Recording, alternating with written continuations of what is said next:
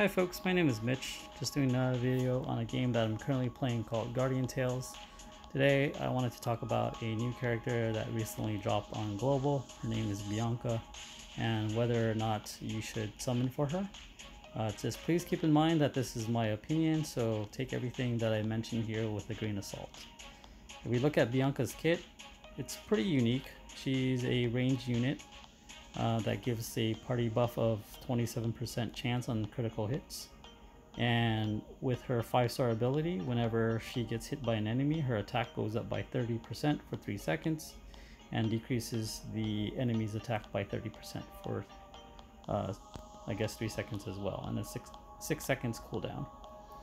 Her weapon allows her to increase the attack range of her regular attack, and also gives her the ability to restore her HP by 10% of the damage that her regular attack does. So the overall build for her is I guess a DPS focus build. You want to maximize the damage that she does. So she looks pretty good on paper. My personal opinion is you should summon for her if you're looking for that 50% increase on the event rifts, or if you're trying to fill out your range team. She doesn't really provide any great benefits for her to be as your main attacker. The main reason why is, if we just take a look at her kit in general, we're just going to go to the guild. The good thing is that her attack goes through walls and it goes through objects, so you don't have to worry about it getting deflected like how some like arrows are and everything like that. But the bad thing about her ability is the weapon skill. The weapon skill only goes left and right or up and down. It doesn't go diagonal. So if the mob or the target is out of the range just by slightly, then she's going to miss completely. So that's a pretty negative effect, I guess. If you try to use her in arena, then it's pretty easy to dodge if you just stand at an angle from her. And she also has to get really close to you in order to land that hit as well. The regular attack, the range is pretty small. Like, it only covers the carpet, as you see here. If you charge it up, it goes a little bit further. The bad thing about it is just the fact that she lunges forward and she has a animation pause, so it's very tricky to try to kind of maneuver her. She's going to get caught in a lot of things, especially if the enemy is launching a bomb on you, then you might get stuck in that and then you might get hit. So when you use her in general, it's perfectly fine, but the problem is when you try to run her through the AI has a tendency to always, or actually most of the time, charge before the attack. I will show you that right here.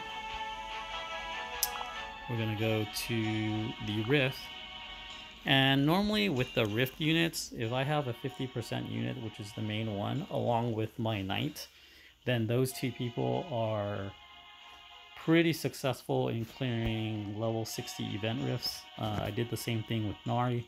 Nari was 63, 4 stars, max weapon, max awakening at that time, along with my knight, and everything was fine when Nari was the lead. If you look at my Bianca, she's kind of in the same boat. She's actually 66 instead of 63 like my Nari. She has a max weapon. Her awakening is not filled out completely, but I did get the main nodes for her. And her attack itself is pretty decent. We're actually going to switch this out to a sharpshooter to give her the most attack. And then we're just going to run this rift here. And you can kind of see like how she plays out. So she needs to run up to the mob first. She charges up and then she reduces the attack. So this is why I say that she's not really a main attacker. She's more of an attack support. She needs a lot of, well, she needs some pretty decent help, meaning there needs to be a tank in the front, like Marina, for example.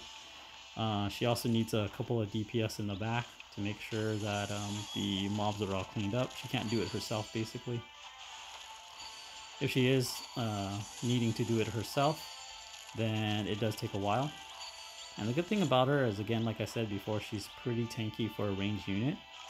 But again, she has to run really close to the mob in order to get in range to release the attack. Charges up to about 200% from time to time. 100%, 150%. When I auto run this rift, she has a pretty good clearance. There's not too much of an issue. She does fail from time to time, and she will get killed, but that's not really much to say. That's with kind of almost everybody. In terms of arena, I'll show you that after we're done clearing this right here. So she's not a meta changer. She does have a possibility of a place in arena in the top 100. But she's nothing where she's going to shift everything over.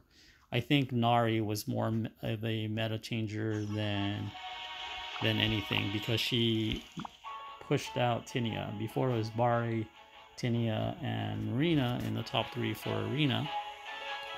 Let's go to arena right now. So in terms of top 100, as you see there, someone is using her in the 2nd place. But for the most part, if you just kind of scroll through, it's the same 3 units. There's another Bianca there, but it's Bari, Nari, Marina, Eugene, Lupina. There's another Bianca in the top 100. Again, not where she's going to change the flow of things at this time. So, like I said, summon for her if you're looking for that 50% rift bonus buff. If you're looking to fill out your team, like if you had Marina, Bari, and Nari, and you're looking for another ranged DPS, this probably would be beneficial for your team. Of course, there's other options out there, such as Arabelle, but aside from that, I think that's all I have to say for. Thank you again for watching. If you have any questions, please feel free to leave a comment below, and take care until next time.